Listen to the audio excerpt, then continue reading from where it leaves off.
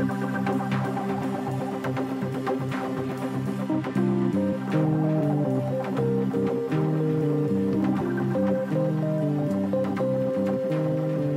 there, everybody, and welcome back to the Growing Band Director podcast. My name is Kyle Smith, and joining me is my friend and colleague, Jeff Smith.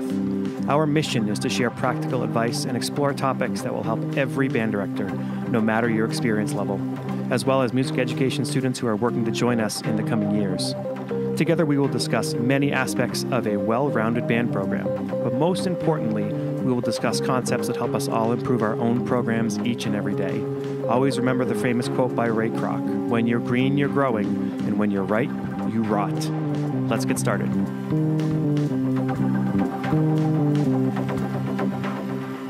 Welcome back, everybody, to the Growing Band Director podcast. This is episode number 67. Onsby Rose, how are you? I'm good. Great to be here with you, Kyle. Thank you. So Onsby is Associate Professor and Director of Instrumental Activities at Dordt University in Iowa. Can you tell us a little bit about your background?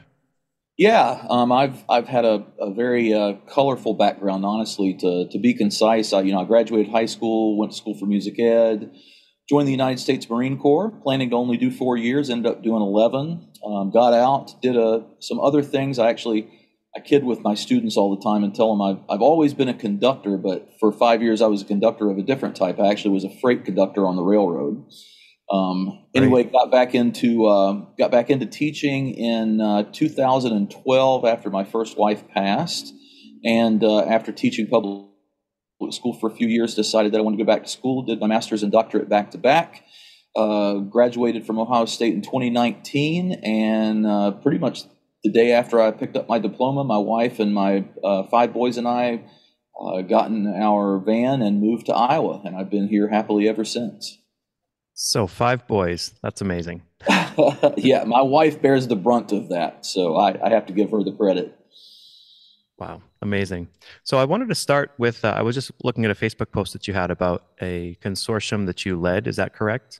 Yes, correct. Yeah. So composer is Grace Dunlap, and the piece is entitled "When I Consider the Heavens," and it was really touching to me. Would you mind if I just read your post, or would you like to speak about it instead? No, that would be fine. I think that describes it well. Okay, so here we go. Last fall, and leading into this semester, I and the Dordt Wind Symphony led a consortium to commission composer Grace Bauger Dunlap to write a new work for wind band. We recently received this music and began preparation. The music she wrote is incredible, inspired by Psalm 8. The title of the new work is "When I Consider the Heavens." During our rehearsal today, it was all I was able to do to fight back tears as we worked on the beginning third of this wonderful music. It is truly a beautiful work written by a wonderful composer. Once the work is published, I encourage everyone to purchase it and play it. You will not be sorry. Maybe I'm biased because we are the lead commissioner, but it is so absolutely and emotionally amazing. And here's the phrase from Psalms 8 that it is from. "Lord, our Lord, how majestic is your name in all the earth. You have set your glory in the heavens. Through the praise of children and infants, you have established a stronghold against your enemies to silence the foe and the avenger. When I consider your heavens, the work of your fingers, the moons and the stars, which you have set in place, what is mankind that you are mindful of them, human beings, and you care for them? You have made them a little lower than the angels and crowned them with glory and honor. You made them rulers over the works of your hands. You put everything under their feet, all flocks and herds, and the animals of the wild, the birds in the sky and the fish in the sea, all that swim the paths of the seas. Lord, our Lord, how majestic is your name in all the earth." And that was very touching. So can you give us a little background about how this came about? Yeah, so this would have been in around the end of 2018, 2019. I had just shortly before that composed my Symphony No. 1, and Frank Trace from Kansas State University had me out for a week-long composer residency. While I was there, Grace, I think if I remember correctly, was finishing up her master's in composition, and got to meet her, spend some time with not only her, but the bands there at Kansas State. Alex Wimmer also did a work of mine with his band, and we just, developed a friendship. And then after I landed here at Dordt, one of the things that Grace and I talked about, and that we've continued to talk about, is we both are very devout with our faith. As am I. Right. So that was a nice connection to make that there. And then, of course, the listeners may or may not know, Dort is a Christian university. And the more that I thought about it, the more that I thought, she would be an ideal person to write something new for us to perform and to record. And so I reached out to her. This was probably about a year or so ago. And we talked, and I said, you know what? I've luckily got a pretty solid group here. I've got full double reeds. I've got full instrumentation, all the contra instruments. I want you to write us something that, you don't have any limitations on. And she did a great job of that. It's very playable. I would probably put it in the grade 4.5 range. Okay. So it's playable by a good high school band. But the harmonies and Grace's voice as a composer is very unique, in my opinion. It's the way that she orchestrates, the way that she writes is different than other composers writing right now, which I love. That's great to have something new. So yeah, we literally just got the parts on Monday. I was able to print them out and put them in front of the students on Tuesday, and we've begun rehearsals on it, and things are already taken off. I had numerous students come up to me after rehearsal on Tuesday and say this is one of the most beautiful pieces that I've ever played. So I'm really looking forward to sharing it with not only our community here in Sioux Center, but we'll be playing it at all of our performances while we're on tour, March 4th through 14th, as well as recording it for our new album. How long have you had the score to do your preparations and all that? Not very long. That was one of the challenges. As a conductor, we always want to get those scores and dig into them and spend hours. Okay. I got the score on Monday, and I did spend some time with it Monday evening and during the day on Tuesday, and then we started preparations on Tuesday at rehearsals. Wow. So I'm still in the score study process for sure. Yeah. One thing that I have as it is an advantage of a teacher of younger students is so often on the simpler music, if you just follow the low brass parts, you can easily figure out the harmonies. But the harder the pieces get, you're like, I can't do that all the time. Right. For people who are listening who are like middle school teachers or whatever, if everybody's playing, just look at the low brass. You can easily figure out the chords real fast. You're exactly right. Yeah, there's definitely some tricks to it. And Grace was kind enough to send me a MIDI mock-up of it. So I don't normally take recordings and listen to them in order to study scores, but when it's a pinch and I just want to make sure that I can guide the ensemble as we begin rehearsal, then it was nice to have that. Okay, so I'm excited to have you on because you present a clinic called Concert Programming with Success, Old, Mhm. New, Borrowed, Blue, and a March. And you've done this in the past and in the future. And it really home for me. So that's why I was really excited to be able to connect with you.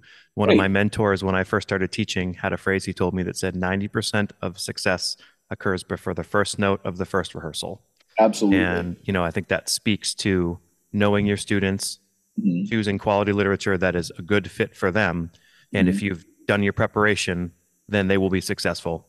Right. 90% of the time, when there is failure, it's the teacher's fault, not the student's fault. Correct. Yeah, we really have to be, the music that we play, the music that we put in front of our students it's what we do is unique in the way that we don't have a textbook per se. The music that we choose to place on their stands is the textbook. So just like any other subject, math, English, whatever it might be, those teachers are very picky about the textbooks that they use, and rightfully so. And we should be just as picky about the music that we place in front of our musicians. I do want to say we haven't talked about this. I keep a pretty extensive list. It's a pretty messy list, but a list of things that I like that I'm using to throw in this concert and not that concert and all that. Right. I have put on for people who are Patreon members, and thank you for those of you who have started to sign up recently. They're in the folder for episode 67. I have put that list as well as some other things that Dr. Rose has for us for people to be able Awesome. to scour through. Like, for example, in one of my groups coming up, I'm proud because we're doing 4 pieces. The composers are Boysen, Granger, Holst, and Bernstein. And it's like, Awesome. yes, there's a winner. Yeah, Um, absolutely. but what I struggle with is I'm sure a lot of teachers do is sifting through the new music, Mhm. right? That's so hard because there's so much new music that I don't really want to touch. Right. But I know there's great music by this composer you're talking about, and I can't wait to learn this piece and hopefully buy it and do it as well. Mhm. So do you have advice besides listen a lot and figure out what you like? Yeah, that's obviously the first step. I think all of us as conductor teachers, especially in the wind band medium, the wind band has, especially in the last 15 years or so, the wind band has developed to where that we are essentially kind of a new music ensemble. It's one of the great things about our profession is that we as conductors and our students, and I'm finding that our audiences too, crave new music, which is Mhm. awesome. There are other settings that we could be in that's not necessarily the case. So yeah, I mean, the first step is listening and things. The other step is doing your research, going to conferences. I think probably my top choice. I tell my students this all the time that if I can only go to one conference every year, and that I can only go to one, then I go to Midwest. Mhm. Midwest is obviously centered around newly published band and orchestra works, and you can really get a good idea of the stuff that's available there. And even if you don't go, you can hop on the website and the performing programs are there, so you can look and see what's being played. That's where I learned about composers that I hadn't been exposed to yet, like Kevin Day. I already knew Grace, but Nicole Puino, she was another Mhm. one that I was exposed to and got to know her through Midwest, and that's probably my biggest step. The other one is there's this great website windrep.org that Mhm. was developed by I think Nick Plato, and there's a number of others that have really kept that site updated. I go there and look around a lot, and I force myself to click on names that I don't recognize Mhm. and say, okay, what has this person written? And then I'll go, and if they have the ability for me to listen to a MIDI or listen to a performance, then I'll start listening. We can't possibly listen to all of the music that's out there, especially now because there's so much being published, and publishing has gotten so much easier for self-publication and stuff like Mhm. that. But we can force ourselves to go outside of our box. I mean, it's like anything else in life. If you just stick with what you know, then you'll never expand that horizon. But even if you only learn a couple new composers per year, and maybe you play one of their pieces, then you can continue to expand that box to choose from, and that will lead you to other things also. You were mentioning Midwest. I think a lot of teachers won't go and see performances of high level groups because they say, well, the music is great, but my kids aren't going to play that. Well, what's great about Midwest is all the different varied levels, right? Right? And I mean, I don't agree with that. I think you should listen to high Right. level music no matter what. But Absolutely. there's two pieces I remember hearing from Michigan State University. I forget the year, 2013 or 14, that within a Mm. couple of years I used with my band. One was, oh shoot, Kevin Putt's Charm, which is a great Oh, yeah. piece. And then the piece by Scott McAllister, Gone. You know, those are Okay. both like just such wonderful pieces that Yeah. you're hearing amazing groups, but you go, oh my gosh, I'm hearing this piece. My kids could do this piece. Well, one of the things that I have noticed, and I fell into this trap when I was teaching secondary school, and thankfully my mentors, specifically for this specific area of thought of mine, my mentor when I was in my master's at Appalachian State, Dr. John Ross, he's the director of bands there, he pushed me to not limit myself as a band director. I think all too often as middle school, high school, as well as collegiate level band directors, we hold ourselves back by thinking, oh, my band can't do that. That's too hard. And there's some truth to that sometimes, but our bands can do far more than what we think they can do. My group Mhm. here, I have 64 players in my premier band. Only 3 of them are music majors. And we play some of the hardest literature that's out there. And is it perfect? Does it sound like, the Texas at Austin or sound like, Northwestern University? No, we're not at that level quite yet, but we do a really respectable job of it. And the exposure to those types of pieces are important for our students, even if it's not note perfect. If we can do it to a good level, that exposure I think is incredibly important.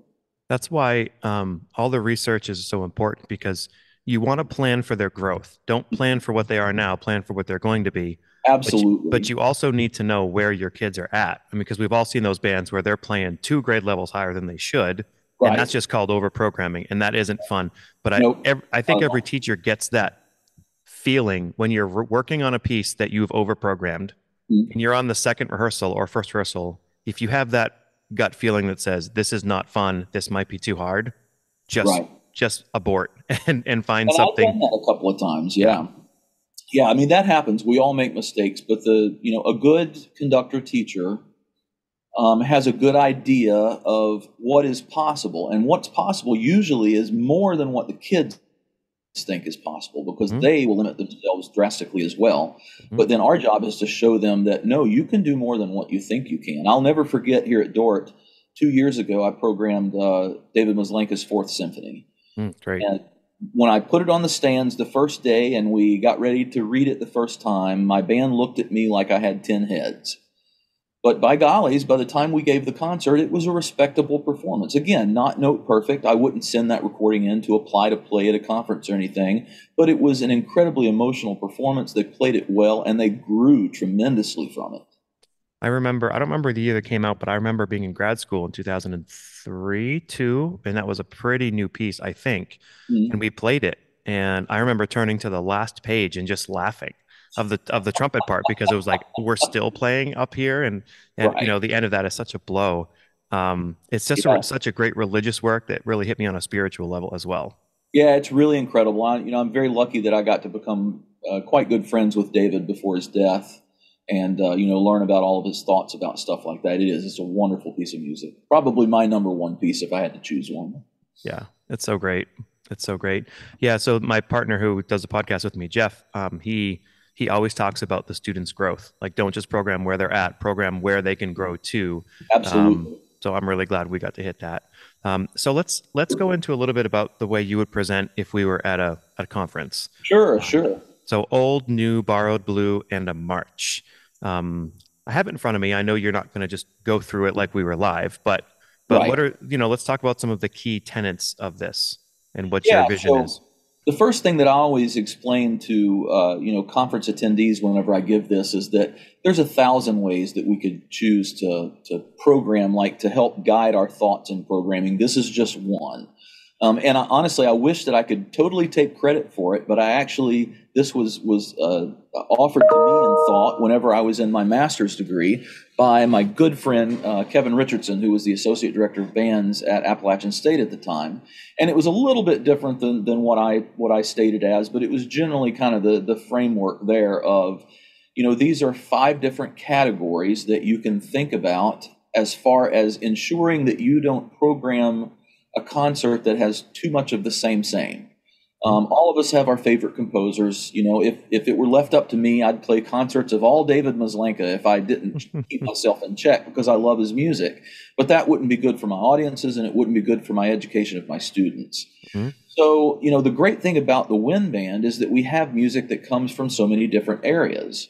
So, for example, starting with something old, that could be a number of things. It could be we're preparing the Shostakovich Prelude Opus 34 right now, the Bob Reynolds Mm, transcription. so That's great. old, but it could also be borrowed because it was originally a piano prelude that was And that's a piece that if you have a couple of the right kids is totally playable at the high school level. absolutely, yeah. I mean, if you've got a screamer trumpet player to get that upper trumpet part, then you've got it. Contrabass clarinet, like Yep. the whole thing.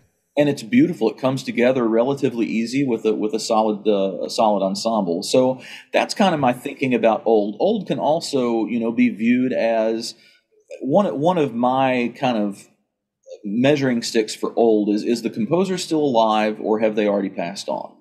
Mm, So there's a lot of gray area in that because technically we could say, okay, well, that makes David Maslenka's music old because he passed in 2017. But some of his stuff that he wrote right at the end of his life, I don't know that I'd consider that old or not. So it's, that's up for debate and it could be different from person to person. But if I'm playing, say, a Claude T. Smith piece, mm. I would consider that, especially for wind band, old because the history is, only 100 or so years. And then, Before you go on, let's yeah, the composer that always comes to me is Bach. okay, The amount of stuff that is out there for Bach, even at the high school level. I mean, wonderful, yeah. it's just there's a reason Bach is Bach. And Absolutely. especially if people are not fluent in this music, right? Right. If they don't know a lot, you just go onto any site you can search and just put in Bach, choose the Yeah. band filter, and just start listening. And talk about educational for your students. I Hmm. mean, you can't do much better than that for the development of their tonal part of their hearing so that they can hear how chords work, how progressions work, intonation, just intonation throughout and things like that. I mean, there's no better way to teach that. At the grade 3 level, the Bach Prelude and Fugue in B flat is, I mean, experienced teachers know it, but you could rehearse that all year long. And I've actually Oh, found that kids absolutely. love that piece.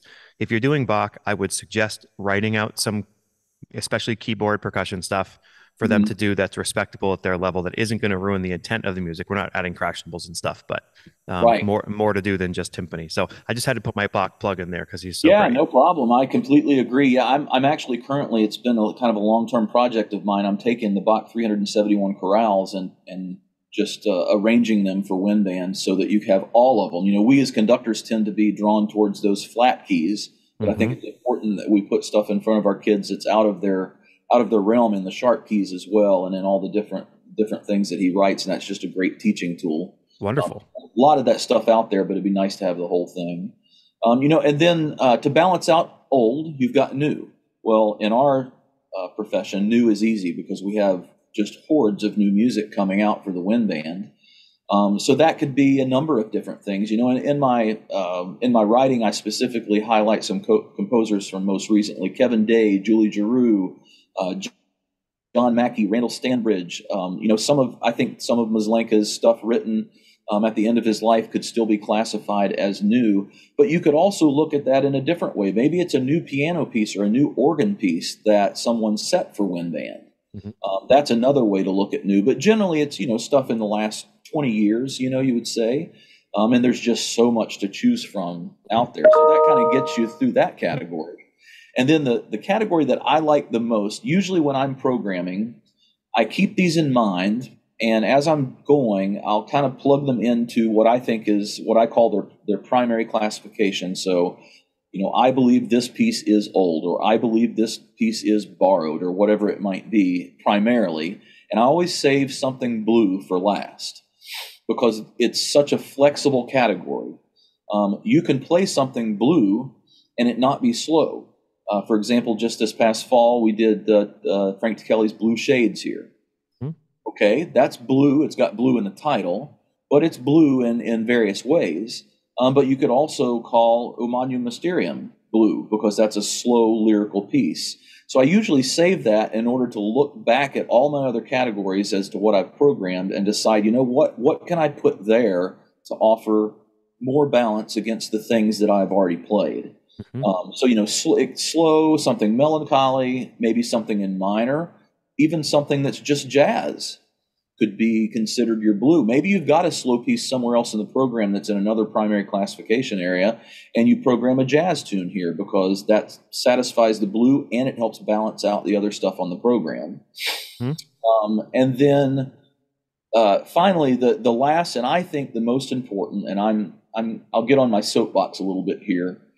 I think it's unfortunate in our profession that many times some of our best ensembles across the nation, it seems, have begun to stray away from playing marches.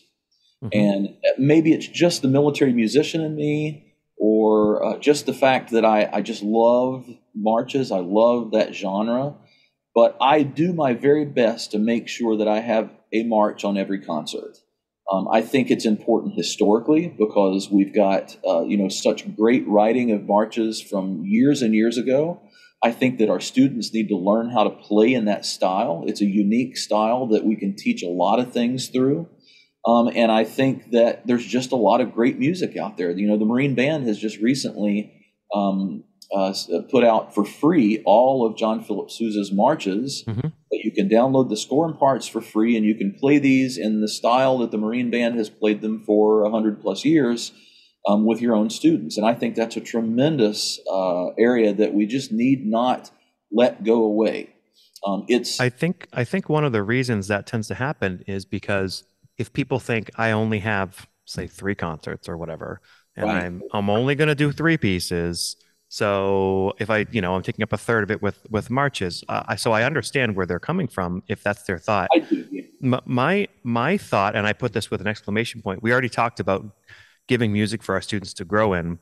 Another concept that I like to do is there's also a lot of value in under programming and doing more music instead of pushing to do three pieces. Right. Because if you have like two or three bands at the high school, if you're doing six or seven pieces per band, the concerts last for like 6 days. Sure.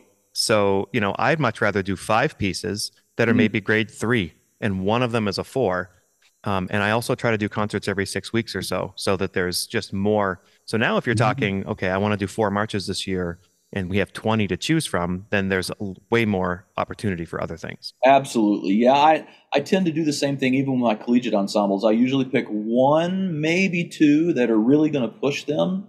And then the other things I know that we can prep relatively comfortably. And I know, I'm a numbers guy. So every concert cycle, I sit down and count how many rehearsals that I have, how many minutes I have. I put that in Hmm. an Excel file. And, I've got all these calculations that I do to make sure that I'm giving each piece its due Well, and time. think of it from a kid's standpoint or a player's Right. standpoint, right? Like, do you want to see 5 pieces that are impossible?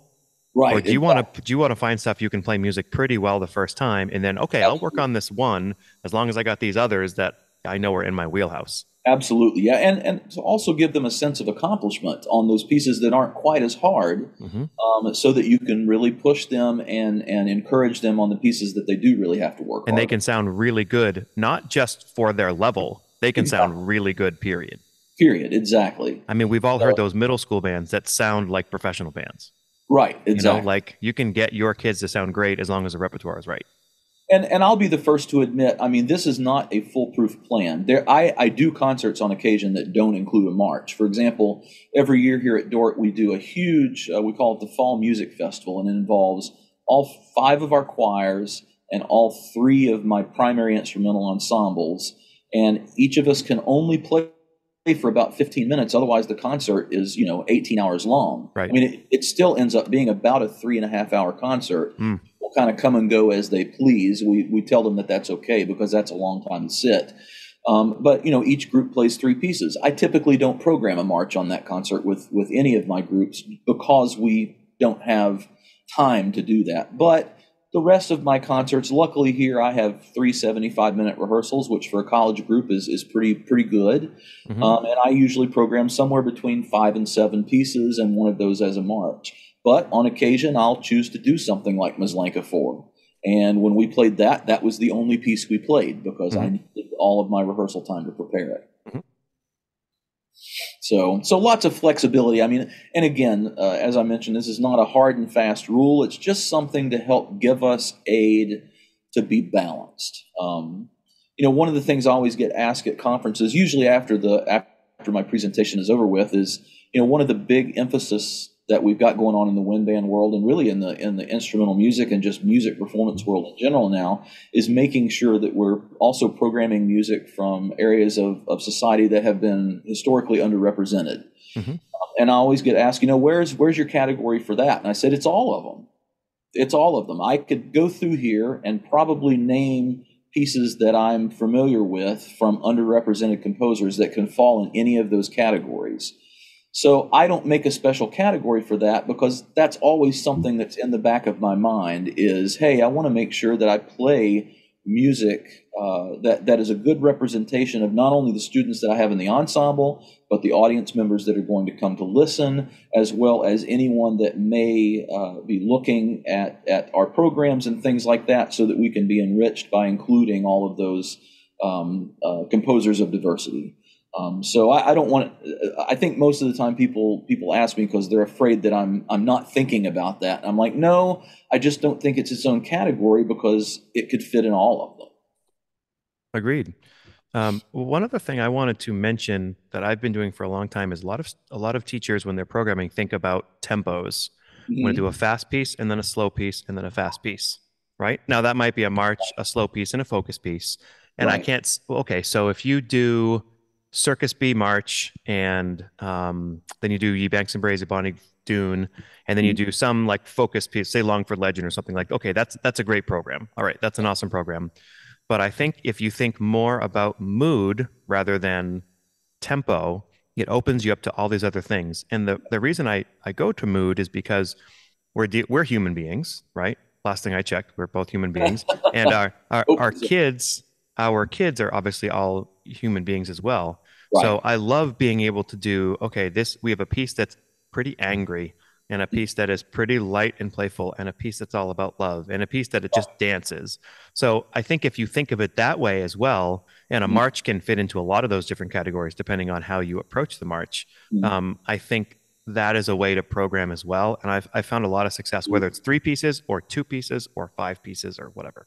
And it's intuitive. I mean, a lot of what we do as musicians is not quantitative. We can't sit down and, like an engineer, plan out the structure of a program in that way. It sometimes is just a gut feeling of, okay, Mm-hmm. these are the pieces that I think will go together. And then many times for me, I find that after I've gone through and I've programmed like this, we start rehearsals and I'm still trying to figure out, what order do we put these in to provide the audience and the Mm-hmm. musicians that feeling of continuity throughout a concert, so that you feel that even though five, six pieces, whatever you play, three pieces, that they're totally disconnected. Really, find them creating one organism of a concert together, almost as if it would have had to have been those five pieces to make that work. Mm-hmm.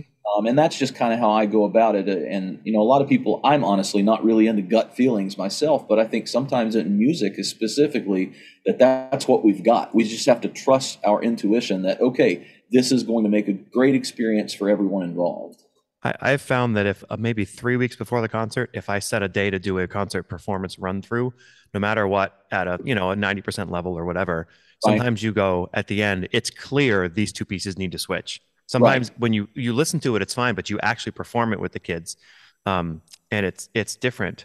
I had a note here. Think about the students and which parts they're going to play Mhm. as you're picking pieces. If it does not fit them or won't fit them, don't do the piece. It's That's so often we're like, this is such a great piece, and my kids could play this, quote unquote. But can you think about like what can your clarinet player's tongue that fast? Can they right. play over the break? I mean, heck, but it's all over the so Right. will it fit them with some right teaching or will it not fit them? That's why I've said before in other podcasts, Dale Perkins, one of my good friends, always has teachers come up and he suggests they look at the parts when they're looking through the piece, not just the score, because it shows you what the kids are looking at. Yeah, and I even tell my ensembles that on the occasion that I've had to pull a piece, I will explain it to them that you all can play this piece. It's just a matter of us having the time. So, if you hand a sixth grade band a grade five piece, can they play it? They probably can in about 4 years, Yeah. because you need that time to teach them pedagogically the skills that they need. But that's where, it comes to our hopefully knowledge of the challenges that each of our students have as far as they're playing, that we can, like you said, look at those parts and know, okay, my clarinets probably couldn't play that right now, but I think within the rehearsal time that I have, I can get them to that point. Or they can't get to that point, so I need to avoid that and do something else. So I don't know if this is something you agree with at the collegiate level. We can Mhm. have that discussion, but at the high school, middle school level, one of the things my wife and I try to do a lot is to plan ahead with our literature a good amount Mhm. that gives us flexibility to change as the time gets closer or even, as we're doing it. So I try to program 4 or 5 concerts kind of ahead, giving us kind of a clear path. And then we can change ahead of time. Now, maybe you can do that in public school where you kind of know who's coming and what. I don't Right. know. Is that the same at the collegiate level? Is that It something? is. Yeah. Part of that I think is just logistical for me, and the fact that once the academic year starts in the fall, it's kind of like a horse race. Once that starting pistol's gone off, you just don't have time to look back. Hmm. So usually what I do is throughout the year, I keep an Excel file with all of the literature that I've played with each of my ensembles. And then I've also, part of that Excel file is kind of the list, like you were talking about before, of these are pieces that I might like to play in the future. Or whenever I'm a part of a consortium and I've gotten, the score and parts, hey, this is a consortium piece. I want to make sure that I try to work this in the next year or so. Hmm. And then as soon as school goes out in May, I start thinking about the next year. I Yeah. generally have at least a decent idea of who I'm going to have. All of our scholarship auditions are done. The students have decided where they're going to go to school, so I'll know what my freshman class is going to look like. I'll know the seniors that I'm losing, and I'll have at least a decent idea. Auditions don't take place until the fall, but I have a good idea of what's possible. Yeah. So I program literally for the whole year, with the exception of I leave my very last concert in May open until I get through the end of the fall semester, because then I have a really good idea of what the band is able to do. Yep. And then if I find in the fall that the band is not as strong or is as stronger than I thought it was, then I can go in and start tweaking things. Hmm. And then for that last concert, I've usually already got some ideas of what I want to do, but I'm waiting to find out kind of what the level is and where we're going to be at. And then usually by December, I've got that May concert program. And then I start the whole process over again in May. I guess I will say I want to advise because there are teachers who choose their programming based on the day before the first rehearsal, what is in the library. They literally walk through, oh, I like that one, I like that one, I like that one. Here we go. Right. And obviously, I'm not trying to contribute malintent or anything, but No, being more thoughtful Mhm. and approaching it differently helps a lot. I had a mentor one time who told me when you're choosing which of your pieces should end the concert, it doesn't always have to be the loudest piece. Sometimes it is, but Right. the way he put it was put whatever piece last that can't be followed by anything else. Yeah, I would agree with that. I mean, most often, us as band directors and the wind band community in general, you start with something that kind of smacks you in the face, and then you have your ups and downs throughout, and then you end with something that kind of leaves you with a lot of energy or whatever. But it doesn't have to be that way. You can close concerts on a soft piece, just as you said. It just has to work. You have to feel like intuitively that the concert lies well together, and that Hmm. when the audience members leave, that they will have felt like they've just watched a good movie, Right. and fulfilled as well as the musicians, of Yeah. course. Sometimes you have this really powerful end to a piece, and you're like, Right. oh wow, that's so cool. And then it's bum, bum, ba, da, da, da, da. It's like Right. sometimes that's not the appropriate time to put it. I would agree with that. Yeah. I would agree. I had a couple pieces that have come to mind that I've sketched down that one is a grade three, one's a grade five, at least in my estimation, that I've done before. And I'm sure you'll know Mhm. one at least, maybe both, that fit into multiple of your categories. I think they fit into old, new, and borrowed. Maybe not new for this one anymore. The first one is Tim Mars' Endurance. Do you know that piece? Okay. Yeah, yeah, absolutely. We're actually working on Tim Mart's Suite for Band right Yeah. now. So if people don't know Tim Mars' music, it's so good. I've met Oh, him it's a number of amazing. times.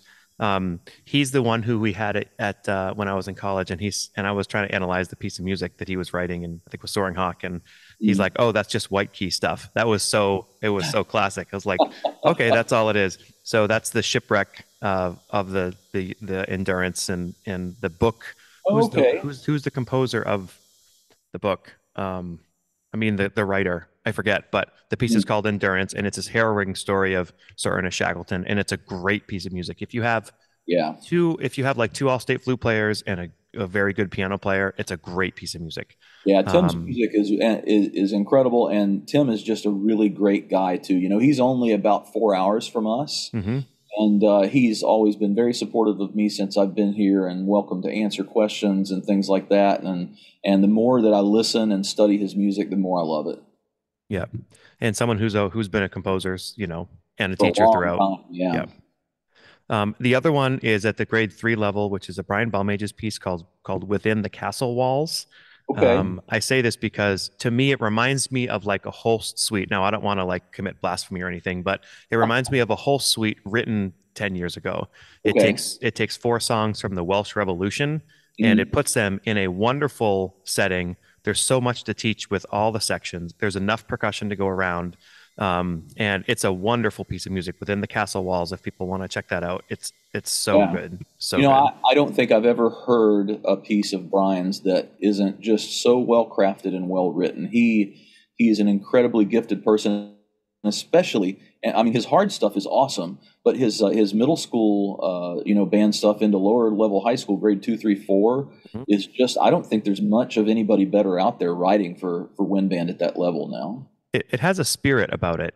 It really does. Yeah. There's a couple that are coming to mind at the grade three level, or four. Hymn in Celebration is one of them that Mhm. you think, okay, that's like but you listen to it and he just has a way of writing that I have not heard from Yeah, anybody it's else. very unique. He's got a great voice, and he can still be incredibly artistic even at the grade 2 level, you know? So we did a commission with him in 2018 Oh, for cool. the 50th anniversary of the MLK assassination, and Uh-huh. it was premiered the next year at Midwest. Oh, wow, that's great. I mean, we were the we were not the performing ensemble at Midwest, but Right. we had done it. It's called Etched in Stone. I've And heard of that. have you heard I've it? not played it, but I have heard of that. Yeah, Yep. that's for narrator and band. That's a great piece. Oh, cool. That's I had one final thought, and then I want to be open to anything else that you want to discuss here as well. There's sure. another wrote that a piece that I wrote that said, if a piece needs to be altered in some small way within composer intent, including fixing instrumentation issues, then you can still do the piece. Now, Absolutely. I think so often we say, okay, well, there's a big alto solo in this. I don't have a good alto player. Mhm. Or there's a huge oboe solo. We don't have an oboe player. Right. Well, if take that away, is the piece good for your group? Okay, then put it in the trumpet with a straight mute and call it good or something like that. Now, that's different from saying this is like The Incredibles. I'll use a pop thing, The Incredibles, and it has to be like a really cool alto solo.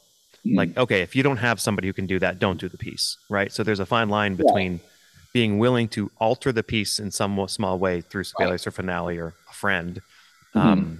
So I assume as a composer, there's a fine line between sticking to the intent of your music. Yeah, I would agree that, but one of the things that David taught me that I've always held close to my heart, I've been blessed here. I've always had full double reeds. I've always had all of the instrumentation that I need, so I've not had to alter that here. But however, when I was a high school teacher, I often did that. In fact, my first teaching position, the instrumentation was very unbalanced, and I had to basically rearrange everything we played. Mhm, But what David taught me is that good music will survive changes in orchestration. mhm, The composer's sounds that we hear in our heads when we're writing it might not be exactly what we've heard, but artistically, you can still use that music in a great way and be effective with it. I also agree with your point, though, that if it's something that is would drastically change the music, like your example of the sax solo in The Incredibles, then yeah, that's something you might want to avoid. Most often though, what we run into is bands that don't have a strong section somewhere, or even more often than that, are bands that don't have double reeds. Or you don't have enough of them to run a contrabassoon and a mhm. contrabass clarinet at the same time, or what have you. You can still survive that. There are ways, and that's the reason I am adamant that in music ed curriculum that the orchestration class is one of the most important classes that our music ed folks take, because they're going to get out into schools and have to deal with these, but they can still play great literature. You just have to spend some time adjusting that for your group. A couple current things that I'm going through. I have one of my groups. You're not even going to believe this. There isn't a tenor saxophone player. It's like, Really? how often do you not have it? It's just the way that it's Right, worked out. There's no tenor player. But I have more than enough euphoniums that are great. And guess what? One of them reads treble clef. So right. on this piece, this kid's playing tenor saxophone. It's just straight over to it, and it works wonderful. I also have in this group a smaller low section. But Mhm. then, in addition to switching some kids over, fell into my lap two very nice boys who play upright bass. Okay, well here, so I'm writing tons of string bass parts Mhm. just to help fill that out. I did want to mention one more piece that came to mind. I forget the arranger. It might be Longfield, but it's a grade two piece called Mhm. Gabriel's Oboe. Yes, I'm Yeah, familiar with that. Gabriel's Oboe. And I say that especially for our high school or middle school teachers because it's literally a grade two. I mean, it stays, I think, within the B flat concert scale and it's half notes. But Mhm. if you have that one outstanding student, I think it comes with like three different transpositions of the part. But you Mhm. could put it in for I've done it with tuba, we've done it with oboe, we've done it with vibraphone. If you have like so many middle schools, right? You have like my band is here, Right. but then I have this one player who's like really Oh yeah, stellar. here. Yep. This arrangement of Gabriel's oboe is something they should check out. It's really Yeah, cool. and what an awesome opportunity. We do that here. Whenever I go on tour, normally I will feature at least one or two of our students in solo repertoire Hmm. in order to put them in front of the band. So often at the collegiate level, we see our applied faculty soloing with our wind ensembles and stuff, which of course is great. I do that as well. But giving that really, really advanced student a chance to play a solo with the band is motivating not only to them, but those players that are in the ensemble thinking, hey, that could be me sometime. Hmm. So, as someone who's taught at the secondary school level and the college level as well, is there? I'm told by friends who teach in the college level that there's more in common than we think. Oh, yeah. Especially. when you're talking about smaller programs like my own here, and I mean, I call it a smaller program, although I'm lucky to have, I have full instrumentation and well-balanced groups, but yeah, there's a lot in common. We musically do much of the same thing. I mean, we're teaching our students how to become better musicians, and really, to me, what we do, whether it be collegiate level, high school level, middle school level, it doesn't matter. What we're really doing is we're using music as the vehicle to change lives. Mm-hmm. As I mentioned here, most of my premier group is not music majors, but I'm working with them on music and working with them on being able to emote through their music, and that affects everything else in their life, and it will make their lives richer as they move forward. Many of my musicians, when they've graduated here, go on and still continue to play in a community band or play in church or various different things like that. And I think that's really what the bottom line is. And that's what high school directors are doing as well. That's what middle school directors, I think all of us, I would hope anyway, that if you ask any band director, what their number one hope for their students is, I would hope that they would say that they continue to enjoy playing their instrument for the rest of their lives. And I think that's where the similarities begin, and they just continue from there. And another piece of that, if people know about the Feyerabend method of general music, what we believe in is the raising humans who are tuneful, beatful, and artful, so that they can continue that in their next generation, even down to Right. maybe I'm not a musician, but I'm going to be singing to my child and trying to get them to sleep, and I better use a good singing voice in order to do that. Absolutely, yeah, and encouraging them to use that in order to enhance their enjoyment of their lives as well. Yeah, so I'd like to end with I know we started the podcast about the piece that you're working on. That's a new commission. Anything else coming up, either personally or for the field, or anything that you're excited about? Yeah, I'm very lucky that I get to wear two hats. I get to be a band director, an orchestra director, and I also get to be a composer. I've just recently finished what was kind of a monumental piece for me. I wrote a new short 90-second work for the Marine bands in both Paris Island and San Diego that they will now play for, planned for eternity, for whenever new Marines graduate from boot camp. It's just called dismissed because that's the last command that the drill Wow. instructors give them at the end. So I'm really, really proud of that. It's not, musically, it's not the hardest piece I've written. It's not the most artistic, but it is functionally a really cool fanfare type piece of music that, being a former Marine and still being able to have that connection with Marine music, was incredibly special to me. And I was able to tune into both live streams on January 6th when both bands on each coast, only 3 hours apart, debuted the piece. Other than that, within my work here at Dort, we're leaving to go on tour on the March the 4th this year. We're going to tour for a few days and then make our way back to Sioux Center, and we're recording a new CD. The title of our album will be Patchwork. I got that from the fact that the music is kind of a patchwork of these things we've been talking about: old, new, borrowed, blue, and there will be a march on there as well. Chimes of Liberty will be the march on this recording.